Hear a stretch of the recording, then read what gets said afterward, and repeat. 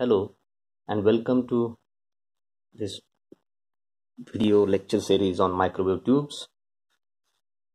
In this video, we will discuss about another microwave tube, which is a reflex klystron.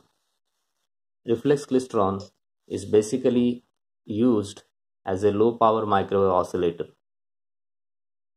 By the time we had discussed about two cavity and multi cavity klystron amplifier, so one may ask a question: why can't we use these two cavity klystron or multi cavity klystron amplifiers as a microwave oscillator by satisfying Barkhausen's criteria, maintaining the phase shift, and the closed loop gain A beta should be greater than or equal to 1, and phase shift between input and output should be in multiple of 2 pi. So it is obvious that one could make the microwave oscillator with the help of two cavity and multi cavity klystron amplifiers, but when there is a requirement of variable frequencies to be generated at the output of this microwave oscillator, there should be necessary changes to be done in the resonant frequency of each cavity, and feedback path phase shift has to be readjusted to maintain the positive feedback. So because of this, reflex klystron oscillator is very much popular single cavity microwave oscillator to be used in generally in microwave laboratories and as a low power microwave oscillator in microwave receivers. So let us talk about the constructional details of reflex klystron oscillator. This has got a single cavity, and the principle of velocity modulation is again applicable for reflex klystron oscillator. So repeller is going to play an important role in the operation of this reflex klystron oscillator. As we know that electrons would be generated from cathode. So this is the beam supply voltage given to the cathode, and there is another supply voltage in the reflex klystron tube is called as a repeller voltage. So that is given to repeller, and output has been taken from this cavity at the top. Grid spacing is again small d, and the distance between repeller and the cavity is capital L. So this is the repeller space. Anodes are again used for the purpose of focusing electron beam. So these are the constructional details for reflex klystron oscillator, and we could also make a time distance scale, and we will again recall this when we do the mathematical analysis of reflex klystron tube. So at time instance t0, electrons will enter into the cavity, and that distance we'll call as some reference distance 0. Electrons will come out at the time instance t1, and they would have traveled the distance small d. Once electrons entered into the repeller or drift space and traveling towards repeller, so they will travel with some change velocity v of t1, and as they move towards repeller, some of the electrons may go little deeper depending on their velocity, and some may not go that much deeper in the drift space, and as they experience the same negative potential, because electrons are negatively charged carriers, and if they do experience the same potential, negative potential from this repeller point, so they will repel back, or rather they reflect back to the cavity. That is why the name reflex klystron. So they come back at time instance t2, and they would have traveled the distance if they reach to the repeller L, the capital L, plus the grid spacing distance d. L plus d would be the distance they would have traveled. But when they come back to the cavity, they have traveled the distance L plus twice of d if they enter the cavity. So these are the constructional details of reflex klystron oscillator. Now try to understand how this single cavity tube is going to generate microwave oscillations. So we know that when electrons are being started from cathode, because we have given some DC supply voltage V0. So depending on the amplitude of this voltage, electrons would be traveling with some velocity V0, which we have discussed in our two cavity klystron amplifier case. So with the velocity V0, electrons will enter the buncher cavity, and because of the RF signal which is being actually present due to the noise in this particular tube, so electrons will interact with that RF signal. Based on the amplitude of that RF signal, some electrons will accelerate their velocity, some of them will decelerate their velocity, and with the modulated velocity they will come out of the cavity. So once they come out of the cavity, as I said, they experience the negative potential and they come back to the cavity. So there is the specific arrangement when they come back to the cavity, and if they interact with the maximum positive peak, so they will give up their kinetic energy in form of the electromagnetic energy. So to understand this concept, let us consider this Applegate diagram of reflex klystron. So this is the cavity gap voltage which is present in the cavity, and this is the distance from gap, and these are the electrons at different time instances which had came out of the cavity with different velocities. So B is the reference electron at time instance some B. There is a reference electron which will travel towards the repeller with same velocity V0. Electron at time instance A is actually interacting with the positive peak of the RF signal, so they would be accelerated, so their velocity would be maximum than that of the reference velocity V0.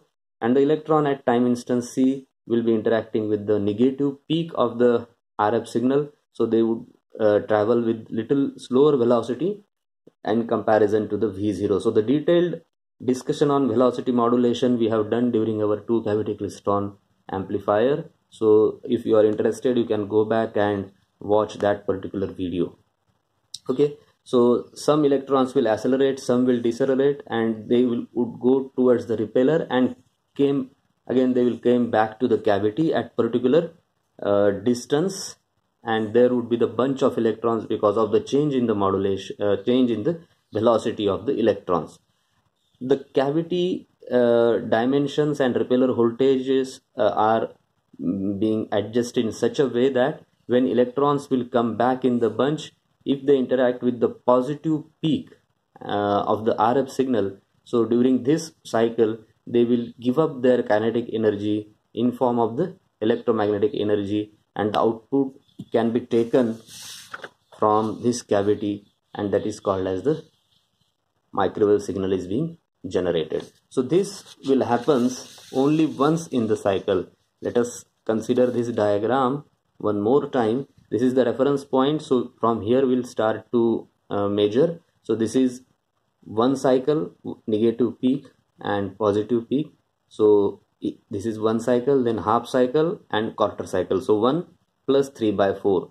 So again this at this instant output would be generated, and during next positive peak again electrons will come back in bunch and they will give up their kinetic energy in form of electromagnetic energy. So we will get output during the next positive peak. So this will happen only once in the cycle, and that way the number of modes of reflex klystron oscillator can be understood. So this is 1 3/4 mode. Then next to that we have a 2 3/4 mode. Why 1 3/4? Once again I will try to explain this. From here we'll try to measure. This is one cycle, negative and positive.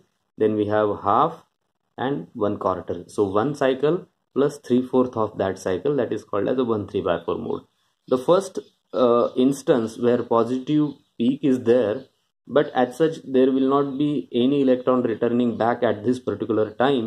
So this 3/4 mode ideally we do not consider, where small n is equal to 0. I will let you know about details of these modes in my subsequent video on the reflex klystron oscillator. But the highest output mode is 1 3/4 mode, because sufficient number of electrons will return back and they will produce the maximum output from that reflex klystron oscillator.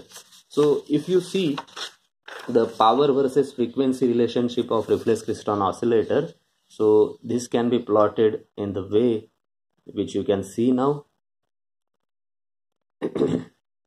So on x-axis we have a repeller voltage. If we vary the repeller voltage, we will get the different modes. Okay, so this is the first mode. We can see 1 3/4 mode. For certain ranges of repeller voltages we do not get output, and reason is that electrons are not coming back at that particular instance in bunches, or in other words they are not giving up their kinetic energy, in not converting their kinetic energy into the electromagnetic energy. That is why we are not getting continuous output from the reflex klystron. So after next peak would appear. Next peak means if you extend this Applegate diagram in this fashion. So this is the first case. If you get the output at this positive peak, again when the next positive peak will come, you will get the output. So this cycle would be continuing, and we will get the different modes, or you can say higher order modes, with the variation in repeller voltages. Again, for some time when there is no positive peak, we don't get any output. Next time if we get in a positive peak, we will get the output from the reflex klystron oscillator. So on y-axis it is power output in milliwatts, and on x-axis we have varied the repeller voltage. So the way we have plotted the graph between output power and repeller voltage is that if we keep on changing the repeller voltage, and make a note of this repeller voltage in negative. This is the negative voltage. You can see from the schematic diagram of reflex klystron oscillator. This is negative potential, and if we actually increase this voltage from negative value towards 0, so the output power reduces. Or in other words, if the mode number is increasing from 1 3/4, 2 3/4, 3 3/4, output power is reducing. So the mathematical derivation why we are getting lesser power for higher order modes, that we will be going to derive in our next video. Other important part for this power frequency relationship is that again on x-axis we have a repeller voltage, and on y-axis we have a frequency measured in gigahertz. So as we have seen that as the number of mode is increasing, output power will reduces. But at the same time, if you calculate the bandwidth, how to calculate the bandwidth for the different modes of reflex klystron oscillator, we have a separate playlist of microwave labs. So in that you can actually understand how these characteristics can be obtained in the laboratory, and how bandwidth can be plotted for the different modes of the reflex klystron oscillator.